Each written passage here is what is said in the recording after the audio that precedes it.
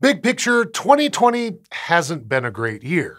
But in the world of space exploration at least, it's been pretty good. I mean, humanity has sent missions to explore the moon, Mars, and the sun this year. We've snatched a piece of one asteroid and will be returning samples of another. But of course, there are always discoveries that are more, bigger, faster, or just plain cooler, including in 2020, these three. First, we have to go way back to January, and also to the beginning of the universe. For the 700 million years or so after the Big Bang, the universe was basically nothing but a fog of hydrogen gas. And all that gas meant even light couldn't freely travel around. But we also know that the first stars and galaxies were gradually beginning to form during this time. But back in January, researchers announced the discovery of another key step in this saga, the oldest known galaxy cluster. Called EGS 77, its light has taken so long to reach us that we're seeing it as it appeared just 680 million years after the Big Bang. It consists of 3 galaxies, each separated by around 2 million light years. That makes them even closer than the Milky Way and our neighboring galaxy, Andromeda. The cluster's existence gives us a better sense of how the universe grew in complexity in those early days. But what's more, EGS 77 seems to have played an active role in the end of the cosmic dark ages. At the time, it looks like its stars were shining brightly with the light in the far ultraviolet part of the spectrum. And far ultraviolet light was responsible for breaking up the fog of hydrogen covering the universe in a process called ionization. With hydrogen broken up, light could travel freely in the cosmos, ushering in the universe we see today. And eventually, more than 13 billion years later, some of that light reached Earth and revealed all of this to us. Next in over-the-top discoveries, there's a star called S4714. Astronomers described it in a paper published in August. It lives at the center of the Milky Way and was spotted going ludicrously fast, like more than 85 million kilometers per hour at its fastest.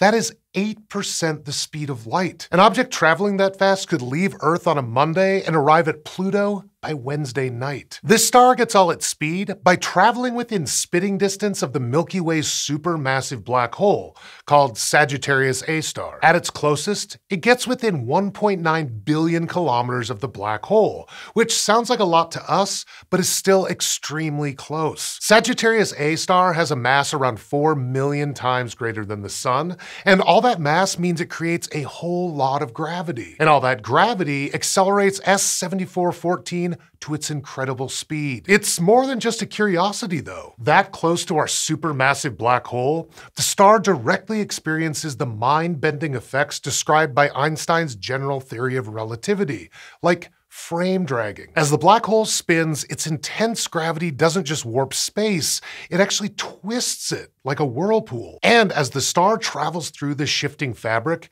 its orbit is constantly being affected. So by studying its orbit, astronomers should be able to better understand the subtle ways those effects can manifest. That is, if they can catch a glimpse of this speedster blazing through the sky. And finally, let's talk size. Astronomers are always looking to take better pictures, and in September, a team of researchers announced a groundbreaking new result. They'd captured the highest ever resolution in a single image, 3,200 megapixels. That's around 30 to 60 times higher than what you'd find in even amazing consumer cameras. And their target?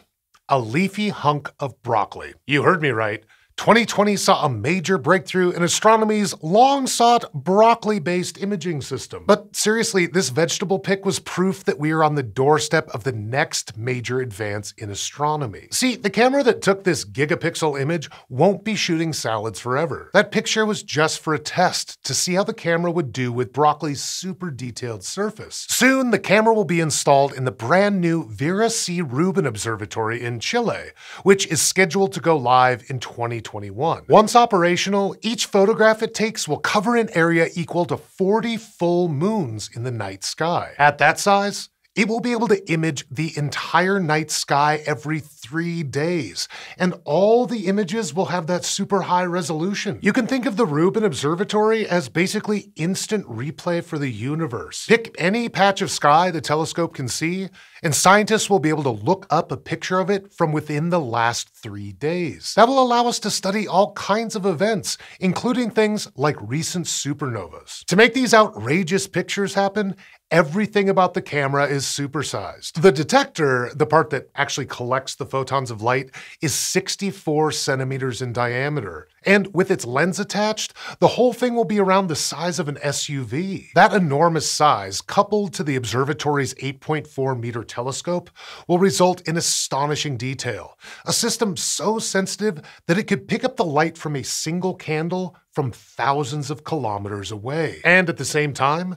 3.2 gigapixels of resolution means that it will capture enough detail to spot something the size of a golf ball from more than 24 kilometers away. Astronomers hope that all that photography prowess will help the Rubin Observatory reveal the dynamic nature of a universe that so often can seem like it's frozen in time. And really, that's what astronomy is all about. So here's to another year of incredible discoveries that help us understand our place in this vast, awe-inspiring universe just a little bit better. Thanks for watching this episode of SciShow Space. We're excited to keep bringing you more stories like these in 2021.